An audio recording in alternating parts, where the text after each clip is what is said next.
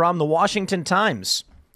This is a headline, I tell you. This is a headline. 15,000 killers, 20,000 sexual assault convicts, 60,000 robbers among illegal immigrants at large.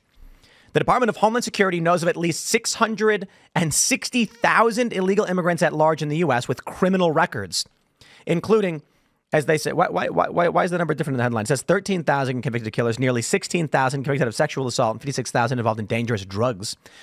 Thousands of other migrants have been charged, but not yet convicted of those and other crimes. I see. They are part of U.S. Immigration and Customs Enforcement's non-detained docket. ICE provided the data to Congress, and the House Homeland Security Committee released it Friday, just as Vice President Kamala Harris was to land in Arizona for her first visit to the border in more than 3 years.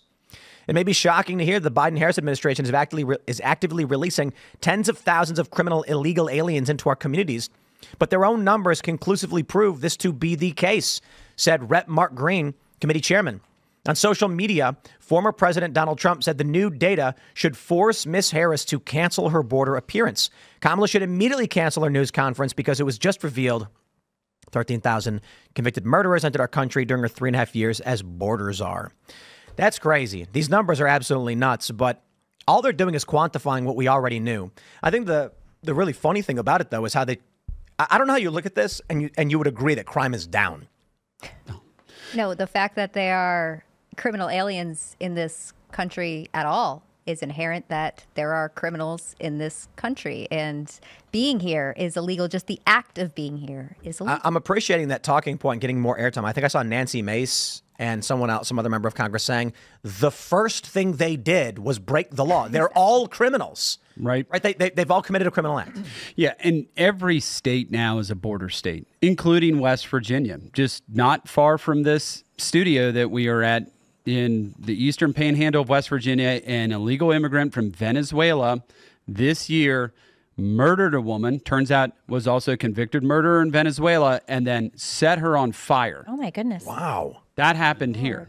That's horrifying. So it's happening everywhere. It's happening everywhere. Every state is a border state.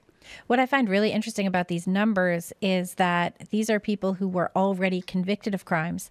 It's not just that they are suspected of crimes or that they did these crimes when they came here necessarily. These are people who were convicted in their own countries and then came here. And my question is, how do they know this? And if they did know this, why were they not immediately deported? Dude, these people are coming in and CBP is like, hold on there a minute. Are you a murderer, rapist, robber?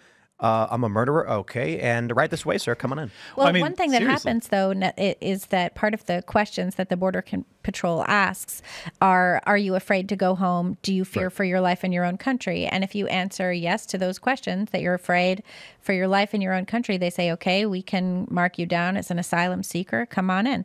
And because they removed the wait in Mexico policy, everyone is just waiting here. But what's interesting, too, is if you talk to immigration attorneys, most people who apply for asylum are not actually eligible for it, and they are not approved for their asylum cases. But the cases happen so many years down the road that it's very difficult to get them out. And we have a DHS secretary who does not believe in the policy of deportation, even for one person. Well, if there's any list of people that ought to be deported, it'd probably be the 15,000 killers, 20,000 sexual assault convicts, and 60,000 robbers. At this point, you have to assume this is Cloward Piven, like that they are, in fact, trying to overthrow the system.